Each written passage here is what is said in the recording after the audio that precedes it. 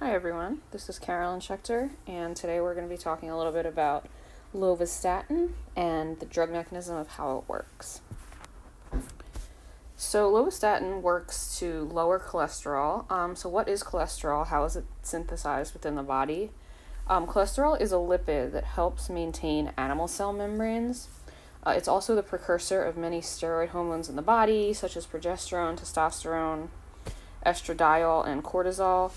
These are sex hormones and what's called the stress hormone that helps with inflammation, things like that. Cholesterol is synthesized in 3 stages. Stage 1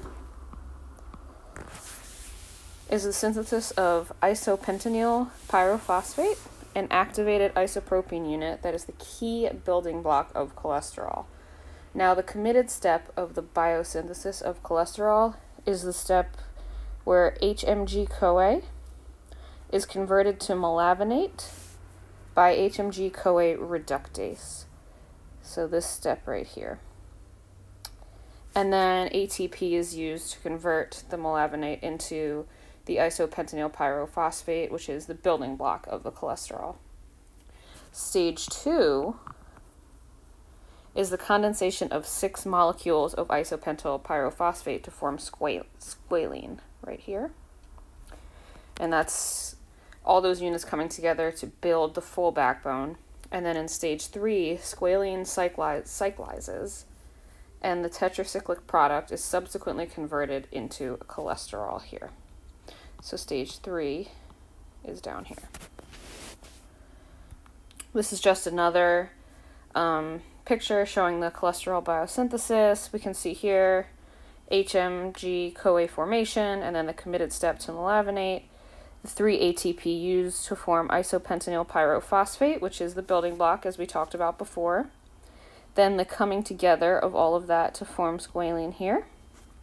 And then cholesterol formation here to make bile acids and salts, steroid hormones, vitamin D, keep animal cell membranes together, all of that. This is de novo synthesis, and it uses acetyl-CoA to form cholesterol. So now we're going to talk a little bit about Lovastatin. This is the drug, or the chemical formula here. Statins in general are a group of drugs used in the treatment of hypercholesteremia, or just too much cholesterol within the body.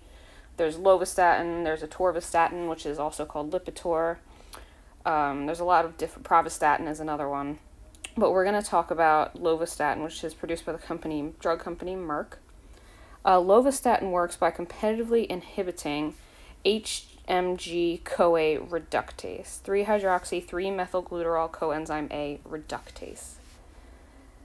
HMG-CoA reductase, as we talked about before, is the enzyme involved in the rate-limiting step of cholesterol biosynthesis. If we don't have this reductase, we'll look back here, HMG-CoA will not be converted into melavanate, and then it can't produce the backbones of the cholesterol, so the cholesterol isn't going to be made as readily. As we can see here, they actually mention this here. HMG-CoA reductase inhibitor, statins, important cholesterol-lowering medications. It prevents the formation of the Isoprene Units. Now, when we take Lovastatin in this form here, it's actually not the active form. So what happens is Lovastatin is what is called a prodrug, and it's a drug that's given in the inactive form and must be hydrolyzed, or in this case, with Lovastatin, hydrolyzed. Some other drugs, it's different reactions, but it's hydrolyzed into its active beta-hydroxy form by the stomach acid in your stomach, by acid in the stomach.